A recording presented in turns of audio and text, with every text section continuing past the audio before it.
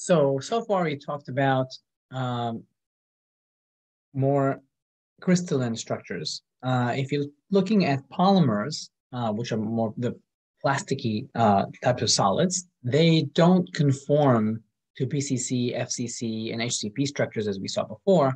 They have a very amorphous structures. And I kind of want to discuss them a little bit and give you a bit of an introduction to what polymers are and how they behave. So we mentioned it briefly in class that polymers are repeat units. If you just take a molecule, something like that, then you just have a bunch of molecules that are the same, hold hands, you have a polymer structure. So you can see like a small little visualization of it here. And sorry, move this out of the way.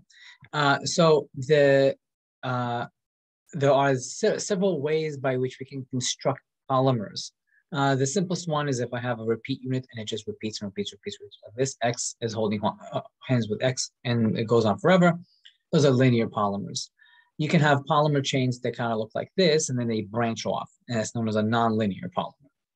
You can have two types of molecules hold hands and they alternate, and it'll be AB, AB, AB, something like that. If they perfectly alternate, we call this alternating copolymer. If it just does it randomly, we'll call it random copolymer.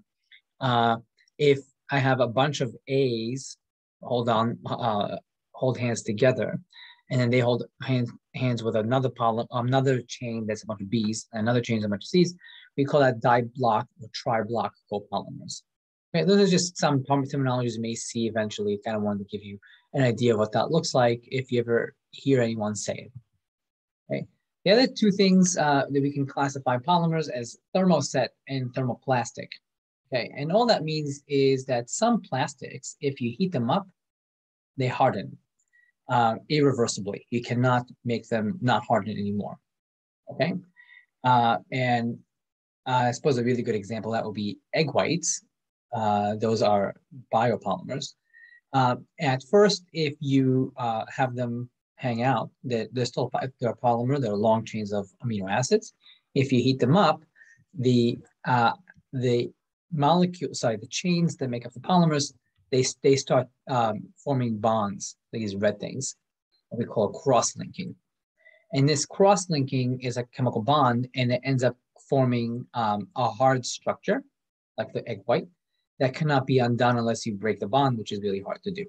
So this is known as cross-linking. So we say that that's a thermoset polymer. There's a bunch of those around. And thermoplastic, those are things that if you heat them up and you can cool them back down, you can melt them, you can harden them, melt them, harden them, as you wish, just like a regular liquid going to a regular solid, like any of the other things that like ice going to water, and vice versa. So those are thermoplastic. They do have a reversible way to melt and freeze. So a cool example for cross-linking I'll share with you that I had heard before was that tires used to be made of rubber, and rubber is a thermoplastic.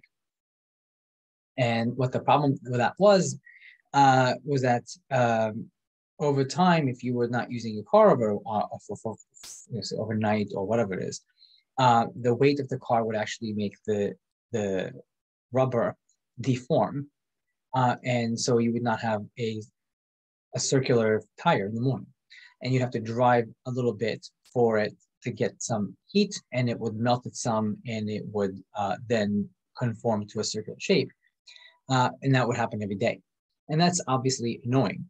So what they did was they added sulfur chains to rubber in a process known as vulcanization, and they vulcanized the rubber.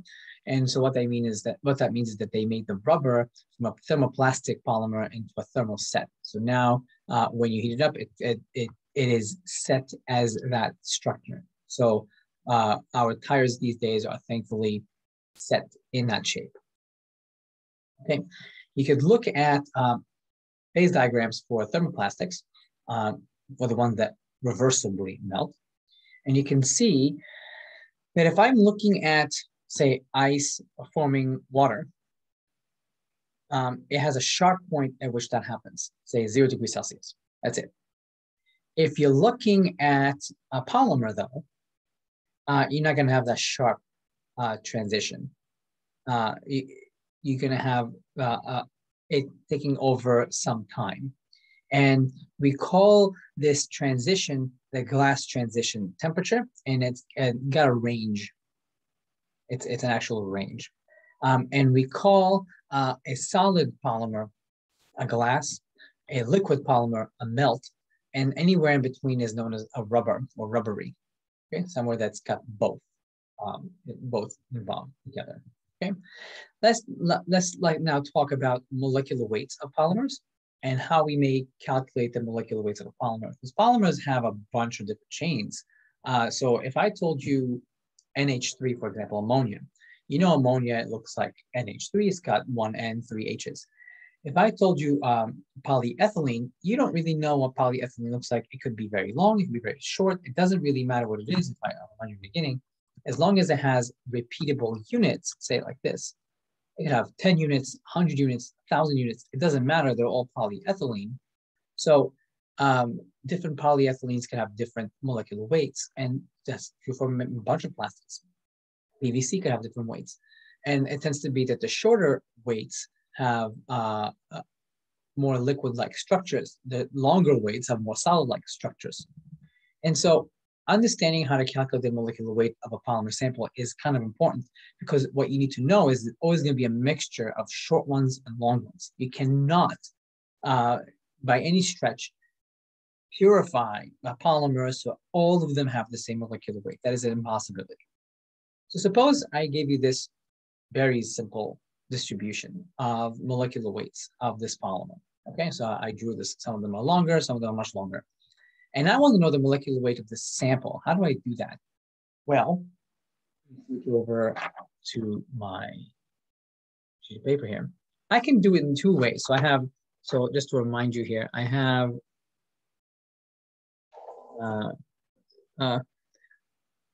number and weight. So I know that I have one chain that's 30, two chains that are 40, and one chain that is 50. Okay, so let me propose two ways to do it. I could say, I could take the total weight and divide it by the total number of chains or atoms. Why not? So that would mean that, well, I have 30, I have 80, and I have 50, right? So 30 plus 80 plus 50. It's like that will give me the total weight that I have involved here. And I divide that by 1, 2, 3, 4. So what's this? 80, 160. So this ends up being 40. So the molecular weight, according to this, would be 40 grams per mole. Okay, that makes sense. So 40 is one way of thinking about it. This is known as number average. I'm considering them all to be number. They're all numerically the same. I'm just looking at the total number of chains. But there's another way I could look at it. I could say that this sample here weighs 30 grams. That's it, grams per mole, right? And I also know that my entire sample here is 30 plus 80 plus 50.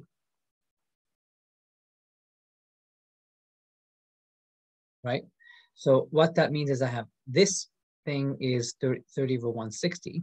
That's the mass fraction. That's the fraction of number one. Okay?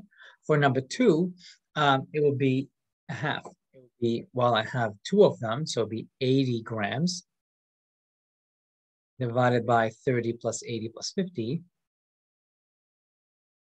So that gives me 1/2. So that goes here.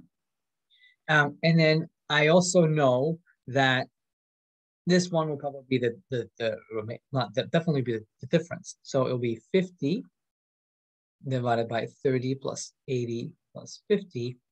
And that should give me the rest. That will be 50 over 160. So now I have the ratios, the mass fraction. So the fraction of my sample that is chain number one by mass is this. but chain number 2 is this, and chain number 3 is this.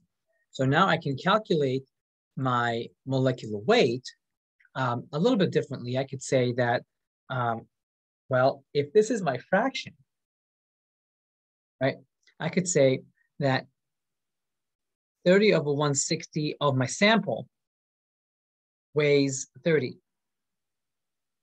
I could say half of my sample weighs 40. And I could say that 50/160 of my sample weighs 50. And I can add them all up. And when I do that, I didn't pre-do that, so I gotta do that now, quick. So I have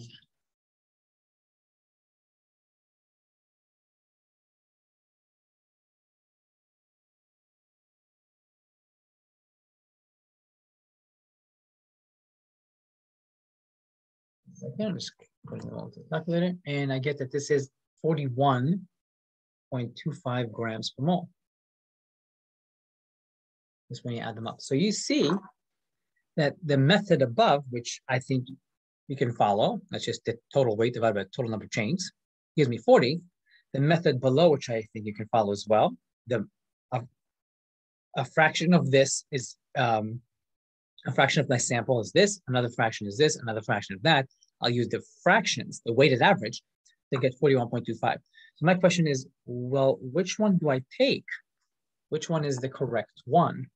And the short of it is, well, both.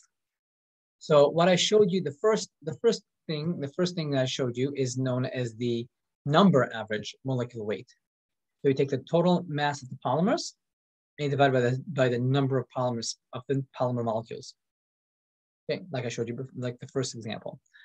The weight average is you take the mass fraction of each sample and you multiply it by the mass in that sample, and you divide by the total mass, and you get the weight average, which I just showed you. It's just a weighted average, and these two numbers will always be different, and we can quantify them with this thing called the polydispersity index by dividing them. And this is a number that's always going to be bigger than 1. And when it is actually equal to 1, that means that my sample is pure and has only one length. So over here, they would all be of this length, for example. So that's something that would never happen. So a polydispersity of 1 means that it's a very pure sample, which is never going to happen. So when you purchase a polymer ever, you want to buy something that's got a low polydispersity index, because that would mean that it has more predictable structures and properties.